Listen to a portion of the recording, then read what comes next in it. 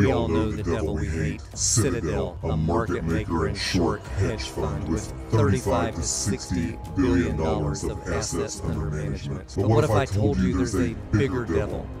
Another market maker with over $600 billion of assets under management. A market maker with deep ties to politicians, one of the largest political donors in the country. Let's talk about Susquehanna.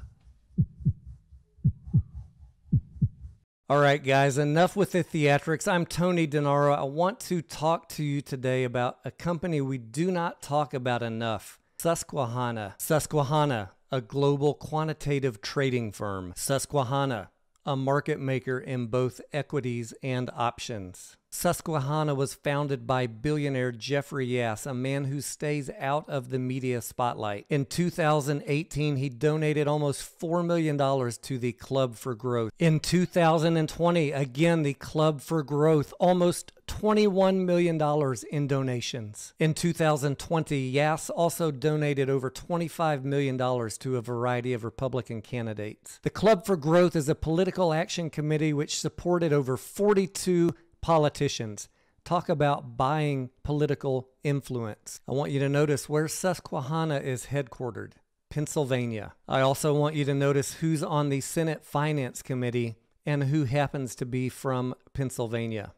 Patrick Toomey. We've heard over and over from Mark Cahotis that Patrick Toomey is going to be one of the major problem areas in dealing with these market makers, Wall Street, and the short hedge fund. Is it all starting to make sense yet? While Citadel owns 136,000 shares of AMC with 8 million puts, Susquehanna owns 238,000 shares of AMC with almost 14 million puts. Who do you think is the bigger devil that we should actually be paying attention to? The more I dig into synthetic shares, the more I come back to this story that the market makers are part of the problem. And make no mistake, Susquehanna is a market maker. Market makers have a legal exemption to create naked shorts. Yes, regulation SHO does allow market makers like Citadel and Susquehanna to create naked shorts if they are engaged in bona fide market making. One of the questions that's on a lot of our minds is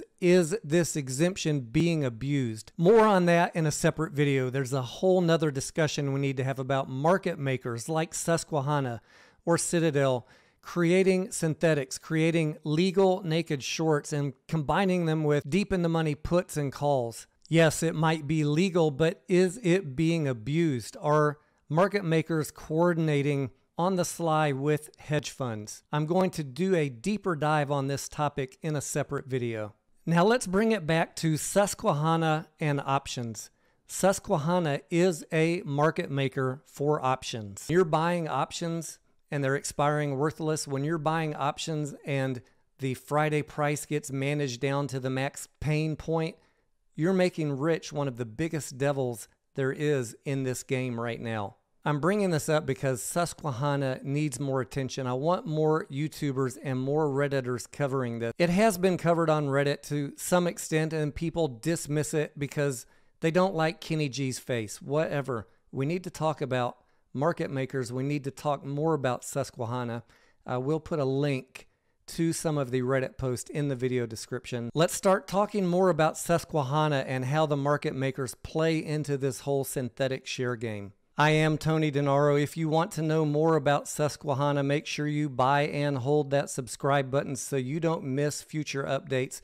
Check me out during market hours. I live stream every day, Monday through Friday. Thank you for watching, and I will see you on the next video.